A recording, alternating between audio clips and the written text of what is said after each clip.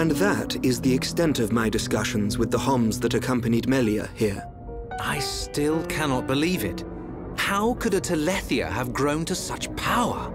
And what is your conclusion, Seer?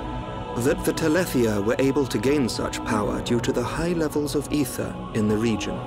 In other words, our ether protection is weakening. And so it begins. The resurrection of the Bionis. What of the Monado? I cannot see. My sight is hindered. However... Speak, Seer. It is not certain that the Monado will bring about our destruction. While my sight is hindered, I have seen a slither of light. Is your Majesty not aware of this light as well?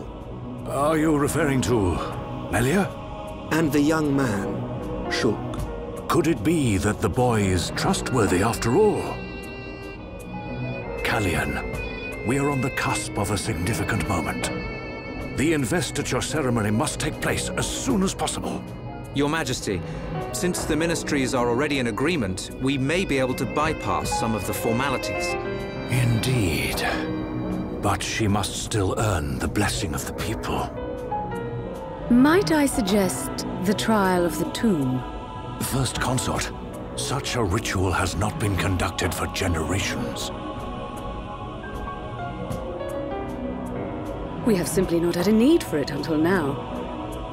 And I feel she is more than equal to the challenge. Mother, the tomb is dangerous. Our records show that many potential successors lost their lives performing the ritual. That child fought and beat the Telethia. It is my belief that she is more than strong enough. Besides, if it was revealed that she avoided such a responsibility, her reputation among the people would be irreparably damaged. I must protest. No, the First Consort is right. There is much risk, but the rewards are greater. It would seal the people's love for her.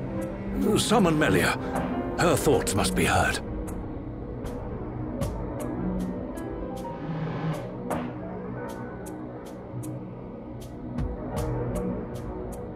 I accept.